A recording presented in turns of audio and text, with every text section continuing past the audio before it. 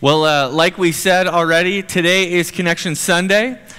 You know, for those of us that have been here a while, that call TFRC home, this is a powerful reminder for us today. This day matters for us.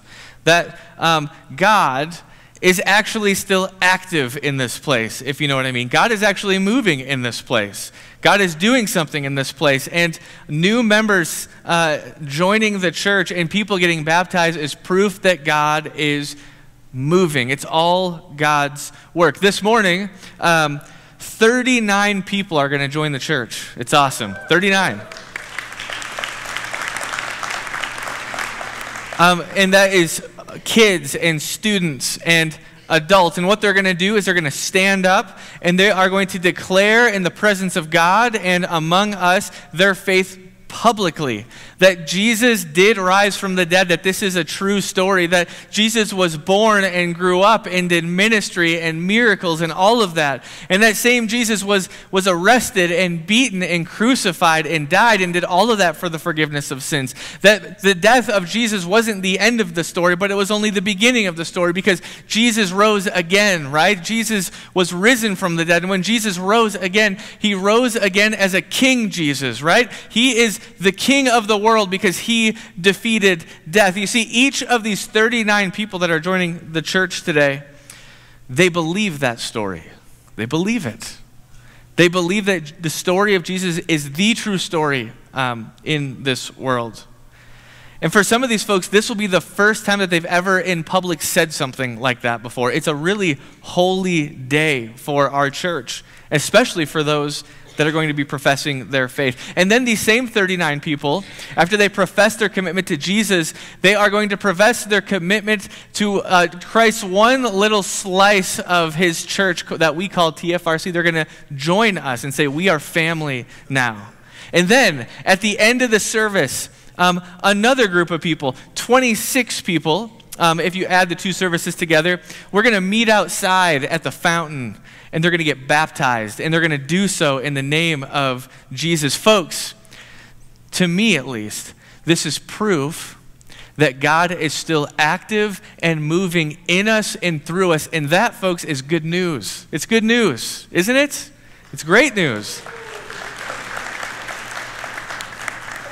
So today, our job, if you get to just be a bystander here in a sense, your job is to celebrate and to celebrate the best we can. God is at work. Now, before we get to the new members piece, I want us to reflect on Scripture here for a moment. So if you have a Bible, I'm going to invite you to turn to the book of Acts. It'll be Acts 2, verse 36 through 41, if you will turn there with me. This passage, I think, is a great commentary on what is happening in this moment on this day. Our scripture reader this morning is Kim Ruiz. Kim, I'll invite you forward. You can head on up to read for us. Kim is actually one of our new members, which is kind of fun. What we do here, church, is we stand if you are able to. We face the center of the room for the reading of God's word, and we do so because this truly is the true story. This is it. This is the story above all others. So, Kim, when you're ready. Therefore, let all Israel be assured of this. God has made this Jesus, whom you crucified, both Lord and Messiah. When the people heard this, they were cut to the heart and said to Peter and the other apostles, "Brothers, what shall we do?"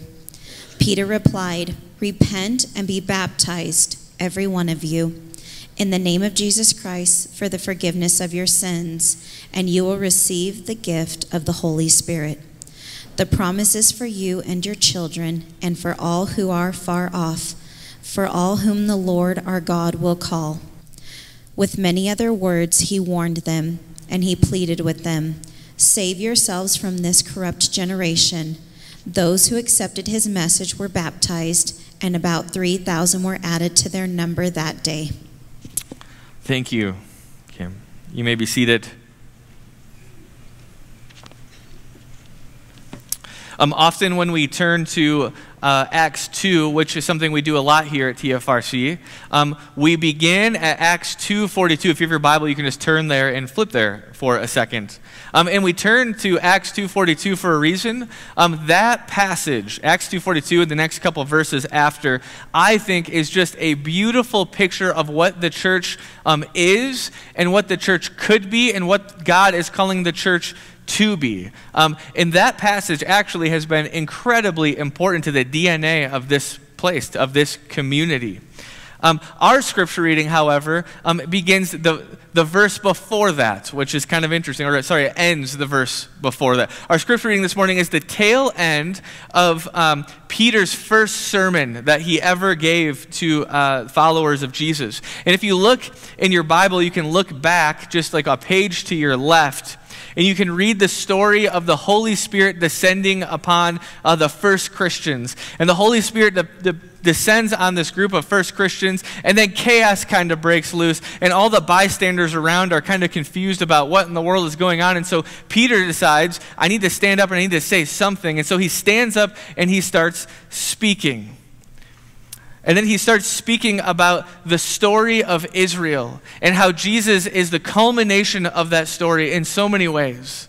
And then at the end, he invites people to do something with this news, with this Holy Spirit descending upon them, with all this stuff that's been going on. This is what's happening, Peter wants to say. Our scripture reading is kind of the last third of Peter's sermon. And at the end of this speech, Peter proclaims a couple things. He proclaims a new reality for the world in his sermon. And then he invites the crowds to participate in that new reality. If you have your Bible, open to verse 36 a second. I want to read that for us. This is Peter. He says, "Therefore, let all Israel be assured of this. God has made this Jesus whom you crucified both Lord and Messiah." Now, Peter here isn't saying that God has invited us to make this Jesus whom we crucified both Lord and Messiah. Peter is declaring that there is a new reality now. In this moment, there is a new reality for the whole world. When Jesus died on the cross, in that moment when he was raised from the dead, God was up to something. God was doing something in that moment. You see, upon the resurrection of Jesus, Jesus became Lord and Messiah over all things. And if you think about that, that's actually a bold thing to say. Think about that. Right now, in our world, whether you're one that believes in Jesus or you're not quite sure where you're at, maybe you're a skeptic, Peter says it doesn't really matter what you believe about it. Jesus is already king over this world. Already. This is reality. This is the real world, Peter says. Jesus is Lord and Jesus is Savior. There's not a choice here.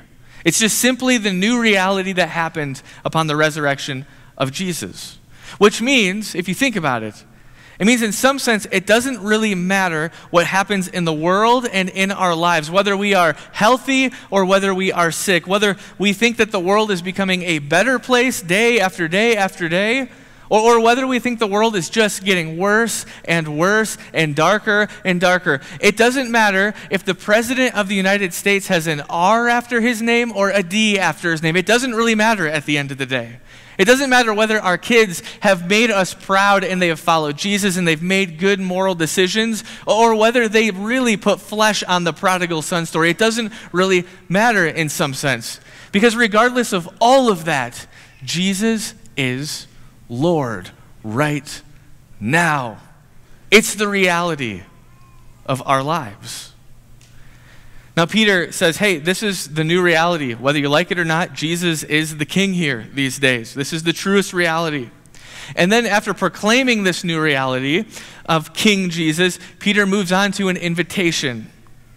Jesus is Lord and Messiah, and this Jesus is inviting us to participate in this new reality. You actually hear Peter talk about this in verse 38 and on. If you have your Bible, you can turn there. It says, Peter replied, "Repent and be baptized, every one of you, in the name of Jesus Christ for the forgiveness of your sins, and you will receive the gift of the Holy Spirit. The promise is for you and your children, and for all who are far off, for all whom the Lord our God will call. It's those two main words in verse 38, repent and be baptized. Repentance and baptism. Repentance, in the original language, repentance, like today we think of it as, we got to pick ourselves up by our bootstraps and make some better choices. Repentance was different from that. See, in the ancient world, repentance was you're walking a certain path, you're headed a certain direction, you have beliefs that go with that, you have a morality that goes with that, you have the way that you are in the world that goes with that. And Jesus says, now it's time to repent. And repenting literally meant this is your life, and now you need to turn, and now you need to go the other direction and live life differently. And the other direction is going to have different morals and a different way to see the world and a different way of being in the world. And Peter says, you are invited to repent because of this new reality. And then he says, and also be baptized because of this new reality. We literally turn our lives around. We repent, we change direction and live a different life. And then Peter says, and also be baptized. Now, baptism has all kinds of meaning. It's a really rich practice in the church, in Scripture. There's a lot of ways to understand baptism, but in its most simplest form, I think, is that when you enter the baptismal waters and you go to get baptized, the water literally surrounds all of you in that moment. At the end of this service, a bunch of people are going to get baptized. They're going to go into that fountain out there. And then we're going to baptize them, and they're going to get dunked, completely submersed in the water. And in the moment that they're completely underwater, there will not be a place where water is not around them. And it's a great example or allusion to this new reality in Jesus. When we get baptized, the water surrounds us, but we are submersed, not just in water, but we are submersed into a new reality where Jesus is King. That's what happens at baptism. We are completely surrounded by this new reality. You see, this is why today matters for our church. This morning, our new members will declare their faith. You could argue it's an act of repentance, actually. And then many of them are going to enter the waters, and they're going to be baptized. They're going to be completely immersed in the story of Jesus. They're going to find in that moment that their story has a place in Jesus' story. It's a great moment. And you see, all of this is proof that God continues to do something. God is up to something in our church.